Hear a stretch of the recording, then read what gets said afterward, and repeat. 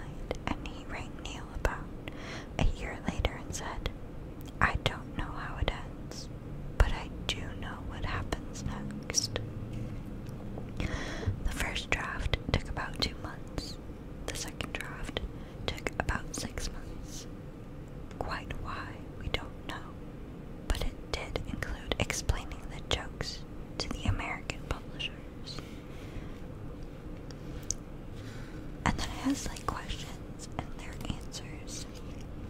What was it like working with Neil Gaiman slash I can talk slash Terry Pratchett? You have to remember, you see, that in those days, Neil Gaiman was barely Neil Gaiman, and Terry Pratchett was only just Terry Pratchett. They'd known one another for years, Neil having done an interview with Terry in 1985, after the first Discworld book came out. Look, it wasn't a big deal, okay? At no point in the whole thing did either of them say to one another, "Wow, I can't believe I'm working with you." I love the sarcasm. It's on point for me.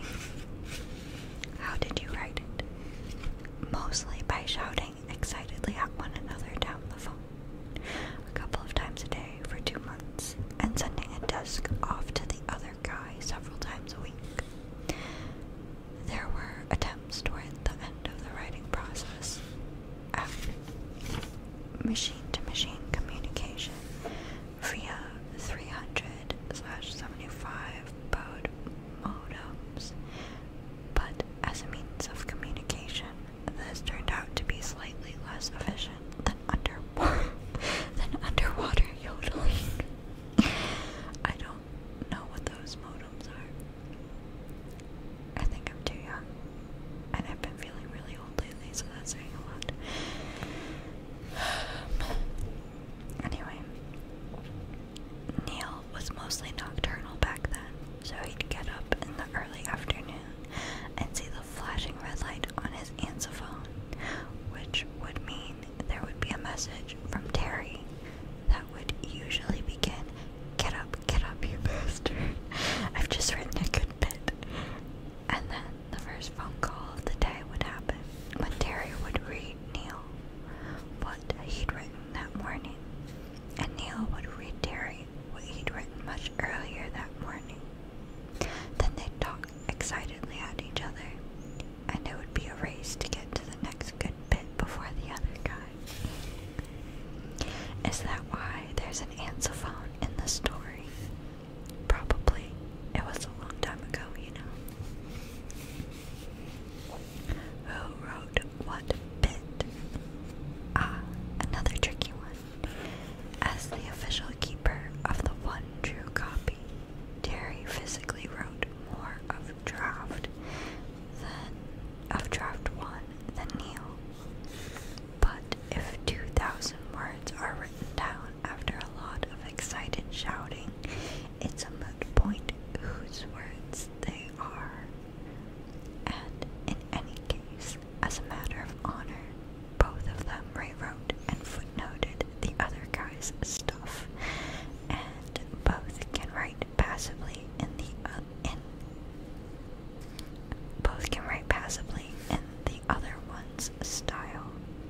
The Agnes Nutter scenes and the kids mostly originated with Terry. The Four Horsemen and anything that involved maggots started with Neil. Neil had most influence on the opening, Terry on the ending. Apart from that, they just shouted excitedly a lot. The point they both realized the text had wandered into its own world was in the basement of the old Collins books,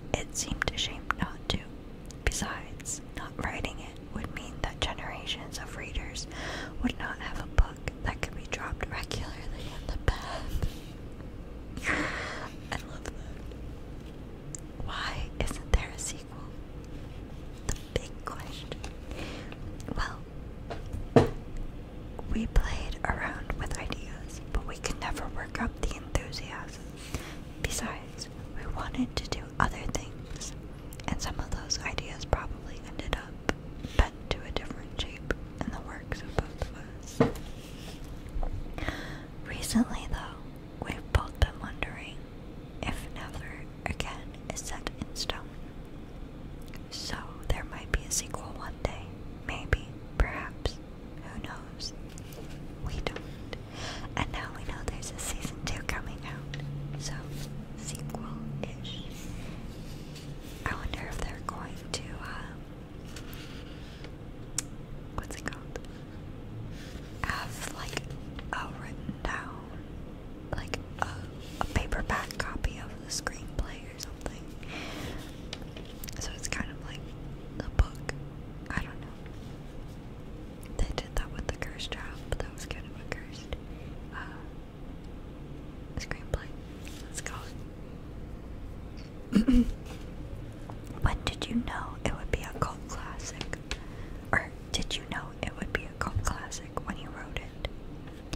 If by cult classic you mean that all over the world there are people with their own copies of Good Omens, which they've read over and over and over, books they've dropped in baths and in puddles and in bowls of parsnip soup, books held together with duct tape and putty and string, books that are no longer lent out because no one in their right mind would actually borrow something like that without having it clinically sterilized first, then no, we didn't. Whereas, if by cult classic you mean a book that sold millions and millions of copies around the world, many of them to the same people, because they buy them and then lend them out to their friends and never see them again, so buy more copies, then no, we didn't. Actually, it doesn't really matter what definition of cult classic you use. We didn't think we were writing one. We were writing a book we thought was funny, and we were trying to make each other laugh. We weren't even sure that anyone would actually want to publish it. It's a common thing with authors. Oh, come on, you're Neil Gaiman and Terry Pratchett. Yes, but we weren't then. See, what was it like working with Neil Gaiman / Terry Pratchett above?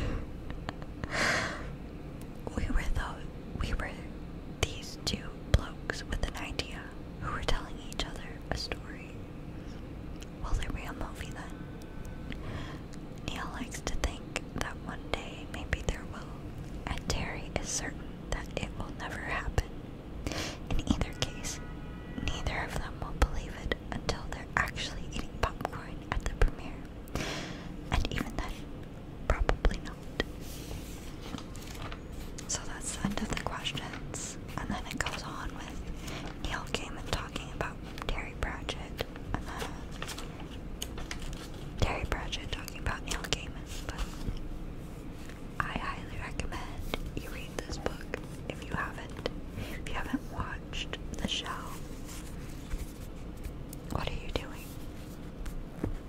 Season 1 was really good. And I think Neil Gaiman was the showrunner for the first season, and I hope he's back as showrunner for the second season, because otherwise what are they doing? So I'm excited to see what's in store for season 2. They remained fairly true to the book in season 1. There were some things that were changed up, as is usual for anything that is an adaptation from a book. But I'm super excited to see what season 2 has in store for us. And if you're excited too, let me know. If you've read this book, I want to hear your thoughts. If you haven't, you really should read it. I recommend it. I've read it a few times, and I'm gonna read it again before season 2 comes out. I think towards the end of July it comes out, so I hope you enjoyed this video. Whether you were amused by the mini interview in the back of the book, Or you're not even